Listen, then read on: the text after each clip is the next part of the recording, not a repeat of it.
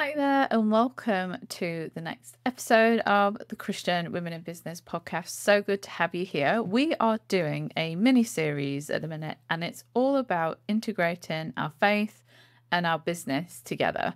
So, last week we spoke about how there's no separation. So, God is in every area of your life, He's in every area of your business and you can go to him for anything in any part of your life, and business is included in that. Business is a heavy, huge percentage of our lives normally if we're running a business, and it's okay to go to him with all things in your business. And we also touched on core beliefs. So, what are the lies that we're telling ourselves?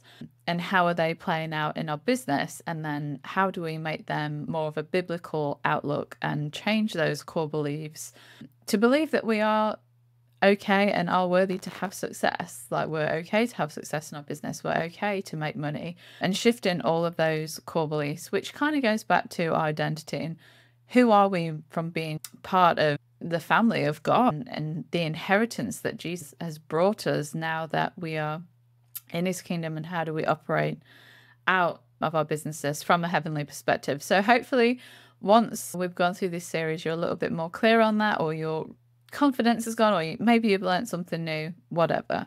So today we're going on actually how do we align ourselves and our businesses with God? Are we in that alignment?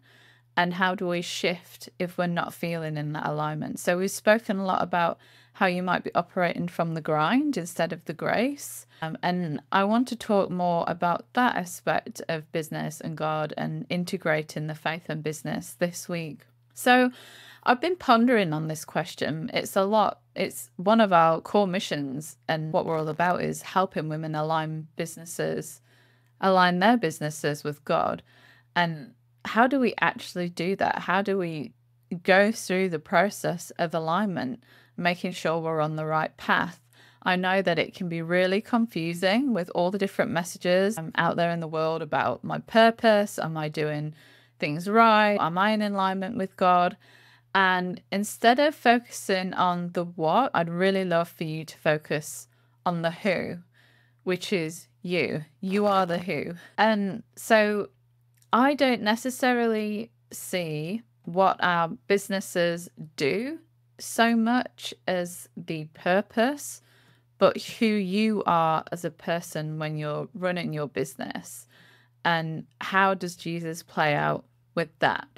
So I do think it's important that you are aligned with what you are doing in your business, absolutely. But going one step further from that, I want to focus on the personal. So I know for me, I've got a personal mission, and no matter what kind of I'm doing in life, I always come back to, am I fulfilling this personal mission that I feel is part of my life? I feel it is aligned with the fruits of the Spirit as well, bringing that into the conversation. And am I playing that in everything that I do in my life? Sometimes I'm like really good at it, and sometimes not so much. Completely depends on the season, what we're doing, all different kind of things. But this is the backbone of my why. Like, why am I doing what I'm doing?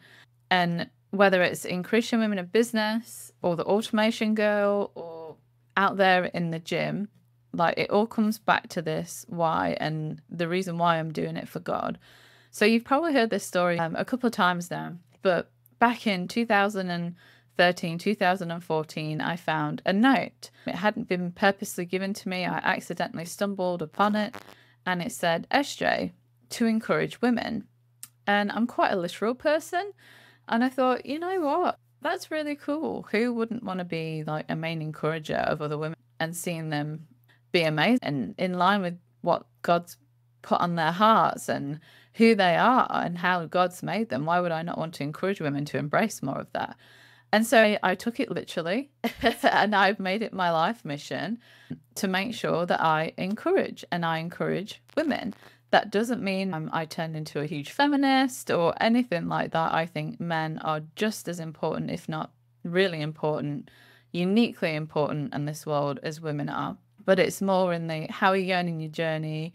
How do we get the best out of you? Not so you can be the best version of yourself or anything like that, but just to keep you going when you're having a bad day, sitting with you in the pit and going, yep, that's really hard. Okay, how do we take the next step to move forwards? So for me, like beyond the mission with CWIB, with the Automation Girl and everything else that's going on, am I sticking to that why?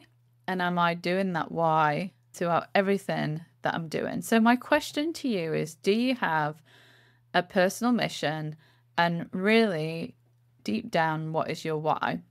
And often you have to keep asking yourself, why am I doing this? Well, I'm doing this because of so. Why are you doing that? Well, I'm doing it because of this. And you have to keep asking yourself why. So I encourage you, if you sat in the car today after this podcast or wherever you're listening, really think, what is my why and what is my personal mission in this life? For some, it might be being an evangelist. It might be speaking God's word out to the world and helping people come to Christ. It might be all different kinds of things. None are wrong or right. It's just what's your personal mission that you really feel that God's given you, that you want to use that everything you do in your life, not just your business, but importantly in your business. And then talking of businesses, moving up to more of the business level, and that is, what have you set out as your vision, mission, and values in your business?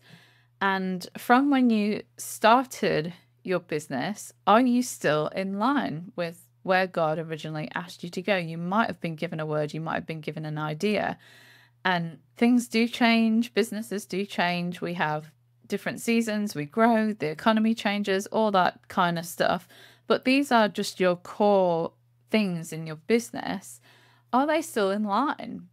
What you're doing still in line? And how is that being portrayed throughout how you run your business? What products and services you offer and everything else. So get them out if you have them. If you don't have them, really important to work out your vision, mission, and values in your business.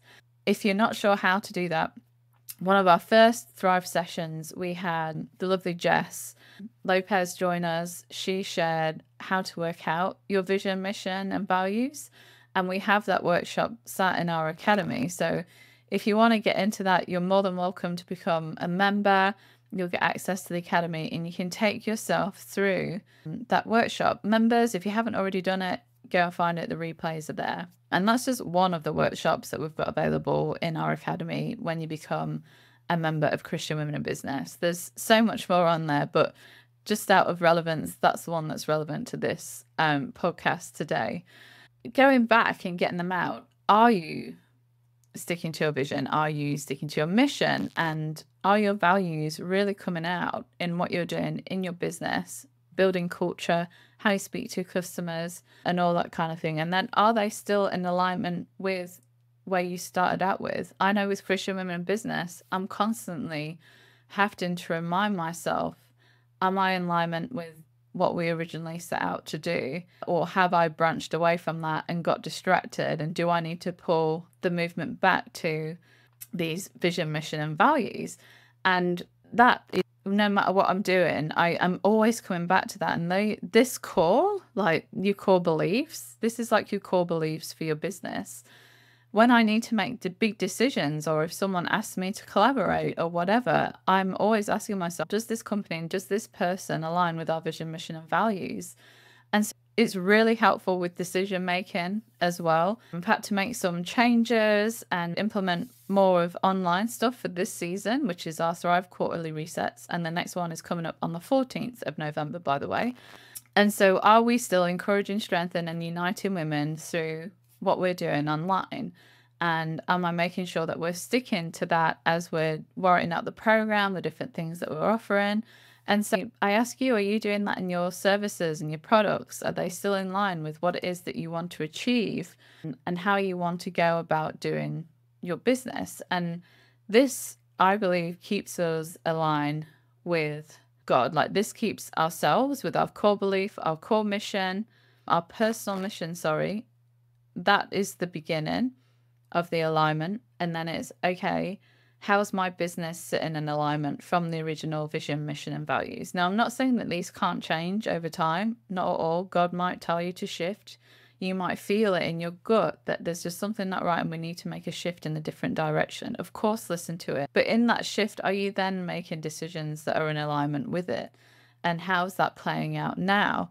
And what are things that maybe we need to change or maybe chop off? I've spoken a lot about this in the past, how we can easily get distracted by different things. So maybe some things have creeped into your business, services, products, or whatever. They're just not serving you and they're not in line with what it is that you want to offer and what it is you want to do. So your business, are you making sure that, yep, this is 100% in alignment? And if not, I need to prune that away. So these are the different questions you can come to God with as well. What different branches do we need to be cutting off and trimming and pruning this season in my business to make sure that I'm in alignment with you?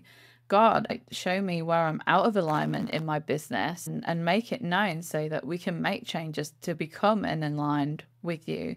And when we do our Thrive Quarterly Business Resets, these are the questions that we ask God. They're purposeful, they're intentional questions that we get the Thrive attendees to ask themselves when we go into the God sessions and into the goal setting sessions is, well, this is an idea. Is it aligned with God? Like, these are all the different things that are going through my mind, because we're women, we tend to have a lot of different things going through our minds and lots of different ideas. Are these in alignment? We get them all written down and then we go, okay, God, these are all the things that are going through my head right now. Show me what it is I need to focus on now. Is there anything that I need to take away? And these are, being intentional with asking God these questions is so important to make sure you're kept in alignment. And that's why I feel like meeting quarterly, really good amount of time between each session, draw us back in where we're not meeting too often that it's just too much, but that we're not just meeting every year either. Like, we're checking in and going, okay, I made these goals 3 months ago. This is what I've achieved. This is the different ideas that I had. And then, okay, what do we need to focus on for the next quarter? And being kept accountable to that for the next quarter and going, okay, how did that last quarter look? Are we still in alignment? What is it that we need to get rid of? What was it that we need to push forward within our businesses? And that's why these quarterly resets are so important. And I also think that's why we're seeing success for our women, is because they are aligning themselves. They're asking God the question and being intentional and listening. The listening part's probably the hardest, but the most important. And giving God time to answer the questions at the right time through the right methods too, because we want things now often and sometimes we just don't get those answers straight away. But what I would love to do today is really encourage you to not ignore the dream. Whatever it is that God's given you, don't give up on it. It might be a kind of a Joseph thing where it might not happen in this decade. It might take more than 10 years to come to life. It might take 15. Hopefully it doesn't take 40, but you get what I'm saying. Don't lose hope in your dream. God has put it on your heart for a reason. Go back to your personal mission. What is it originally God asked you to do? If you're feeling stressed, if you're feeling like, inside, go back, and ask yourself, am I in alignment? Have I got distracted? Is this still the right direction? What am I doing too much of that I don't need to be doing, that's wasting my time when it's not going to bear fruit for anything?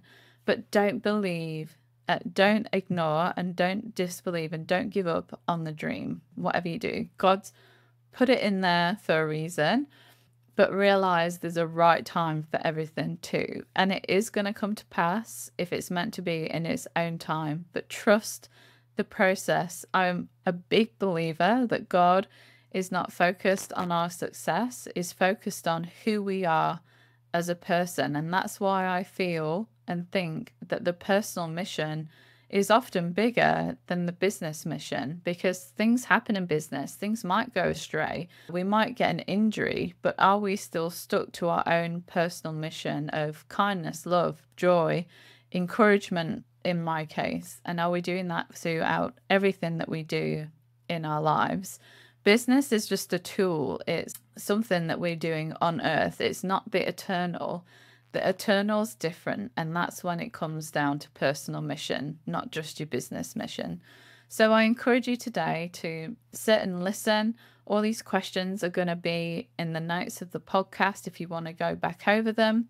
and pause and stop if you want to re-listen. Remember, you can speed these bad boys up if you want to, if you're into the replay. And yeah, if you're needing help aligning, if you're needing help, bring yourself into that alignment with God.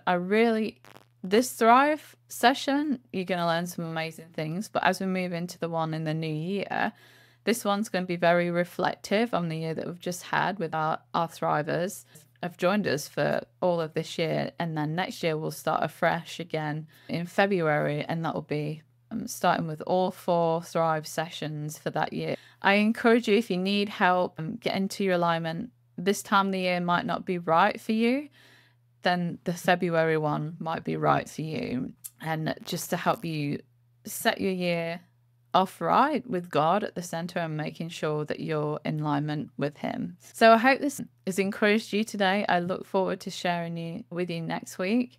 And yeah, get asking those questions and enjoy the journey. I'm SJ. You're listening to the Christian Women in Business podcast.